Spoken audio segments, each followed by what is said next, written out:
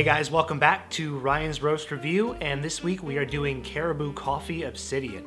Obsidian is a dark roast, which is a lot different from all the light roasts we've been doing, so this will be really interesting, and it's described as velvety, smooth, and bittersweet. What I really like on the offset is that they describe exactly what their coffee is supposed to taste like, so that's a thumbs up already. If you haven't already checked out the last couple reviews, I have a 4-step process of how I grade my coffee. Number 1 is presentation, based on aesthetic and how it looks. Number 2 is brew, how does it go through the Keurig? Is it a smooth pour? Number 3, aroma, how does it smell? And obviously number 4 is taste. So those are 4 facets I use for Ryan's Roast Review, and without further ado, let's get roasted. Alright, starting out with presentation. As far as the design goes, I really enjoy the blue throughout the box and the elegant white designs throughout it. Very, very elegant, very simplistic, but very, very nice. I love the Caribou logo. Another cool thing is that they are rainforest certified, meaning they are very environmentally conscious. They're very protective of wildlife, and they comply with a bunch of agricultural standards, so that's really cool. And the one thing that really caught my eye was the description on the side of the box, and it reads as followed. At Caribou Coffee, we've always wanted to give you a way to bring a piece of our coffee houses into the world. And while we prefer you don't take any of our decor off the wall or snag an espresso machine, our famous coffee beans have been granted permission to explore the world at their own leisure. So take them home, take them to the cabin, take them hitchhiking across the country if that's your thing. The important thing is not where you drink our coffee, it's what it inspires you to do. Life is short, stay awake for it. That message alone is worth this score, but as far as presentation goes, I'm gonna give Caribou Coffee Obsidian a 9. Alright, on to the brew. As far as the brew went, there was a little sputtering and stopping at the start, but overall a very nice brew. To be perfectly honest, I am thinking about phasing out the brew part of the roast review, simply because the K-Cups seem to work pretty well once I do my water batches, but if you guys really want me to do the brew, just let me know in the comments. Otherwise, I'm thinking of phasing it out.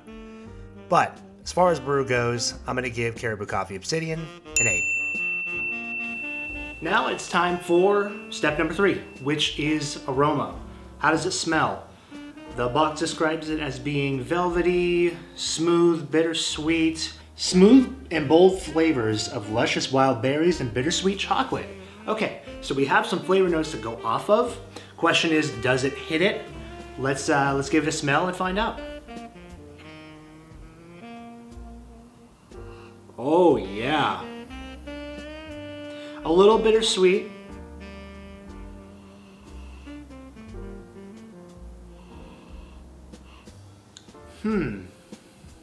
Interesting. Definitely getting a little hint of berry, maybe like a very distinct sour berry. I'm not sure obviously what kind of berry it is, but it smells great. The aroma really carries up, and I can smell it from here. It's great. So as far as aroma goes, I'm gonna give it an 8. So it says velvety, smooth, bittersweet, luscious berries, bittersweet chocolate. We got a lot of flavor notes to work with and see what we get out of it. But without further ado, let's give it a taste.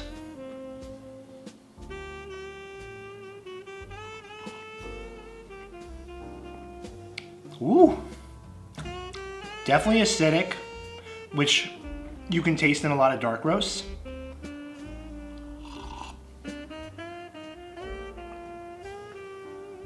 Oh yeah, I'm getting a slight hint of those. Velvety and smooth, absolutely. Bittersweet, definitely. So those check out, 100%. As far as the berries and the chocolate, maybe a little bit of the chocolate, but that berries is in the aftertaste. You get that acidity from the berries.